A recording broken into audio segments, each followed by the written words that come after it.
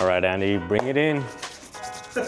Andy's gonna be the first one to drive it. Hopefully he knows and doesn't crash it into the building or something. Hopefully he knows how to drive it though, for real. Oh, he's moving forward, so here it comes. Right there.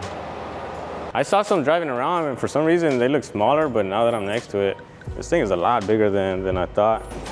Super big. What is that? How you open these doors? Wow, that's crazy. These are the edges they're talking about. You see how they are super thin and there's no real like way the material can stick on there much. So I'm gonna try to wrap these edges because for some reason they look like you can. No door handle, I guess, on these, which is even better because we don't have to take off door handles. And one cool thing about this one is that they already took off the side mirrors. I think the original design wasn't gonna have mirrors and then they added it.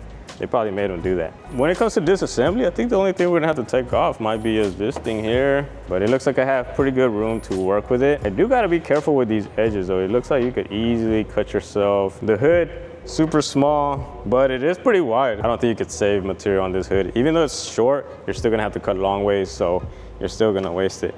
Dang, look at this thing. Like a big old wiper. That thing taller than me. Let's check out the inside. Always first at the finish line. First to the plate when it's dinner time. This thing looks nice.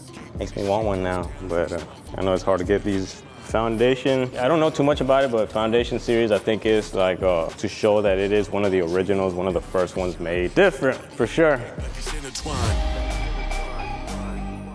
I just laid this first door. One of the things that I was worried about was the film not sticking to the vehicle. One thing I do notice is that these magnets, they kind of barely stick on here. I could take them off easily. So it's not really sticky for some reason when it comes to magnets. But when it comes to the film, a lot of people were saying that the material was not gonna stick to the car. They were having issues. It was just peeling and all kinds of crap. I'm starting to feel like they were kind of lying and trying to scare everybody. When it comes to gloss black is super sensitive to pretty much anything. So I laid this film on top of it, kind of messed with it. But other than that, it was good to go. So if you're doing this car in gloss black, start with the front door, cut it off, do the back door with this door open, and you should be good. When it comes to the edges, so the edges, they won't stick if you cut it too short. Just cut it normally. I cut it on the opposite edge, fold it in, tuck it behind there, and you're good to go. So pull off this thing here. Look how shiny this thing looks. This thing looks just like glass, super clean. I'm using 3M 2080, the new high gloss film. I like the way it looks. The only thing about gloss black is that any little thing will show. So that's one thing you gotta keep in mind. So I'm gonna go ahead and continue and I'll get back to y'all. It is now day 3, working on this thing here. What I wanna show you now is me wrapping this fender. This fender looks a bit tricky in a way, but at the same time, not so bad. Everything's pretty flat. I do see an area here that's gonna be a little bit tricky to get all in there.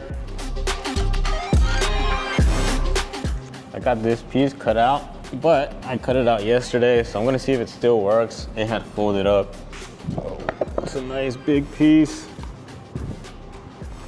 All right, so before I cut, double check. We're good to go here. Get all on the floor.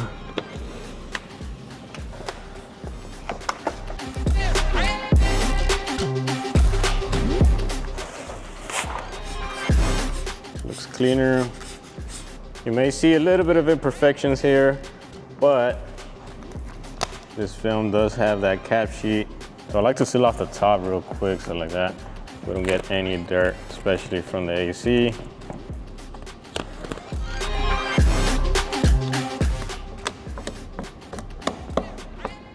So I see some little stuff up here. I'm gonna peel off the cap sheet and see if they're still there. If they're still there, then I am gonna redo this. The moment of truth. Bam, it's pretty much gone. Nice and smooth. So I'm gonna go ahead and continue on this side because we're good there. I don't like to peel the entire cap sheet off until I'm really ready to go. Look at that AC blowing. But that's also not a good thing sometimes because that's how you get dirt. You gotta be super careful. I'll go ahead and take this off.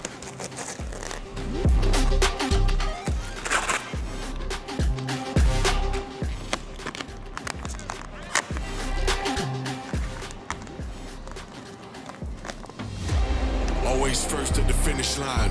First to the plate when it's dinner time. Just finished up this fender, and that means that the entire truck is fully wrapped. The only tricky part on this fender is gonna be that corner right there. You gotta fold it all the way in there, but once you do that, you're good to go. It's a brand new vehicle, my first time wrapping it. Never done one of these, didn't know what to expect. This thing is not that hard to wrap. The only thing you definitely want to take your time on is going to be the edges. So you want to make sure on the edges, be careful.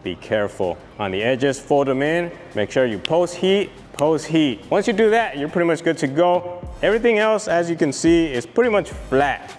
Big flat areas, but if you don't clean correctly, you are gonna get some dirt. You are gonna run into those type of issues. You could even get glue lines, especially gloss black. If you've used this, you know it gives you issues. But anyway, I was able to get it down, looking good, looking smooth, just like glass. At first, I wasn't too sure on the color because I've seen so many black ones down in Houston, but now I see why. It looks clean.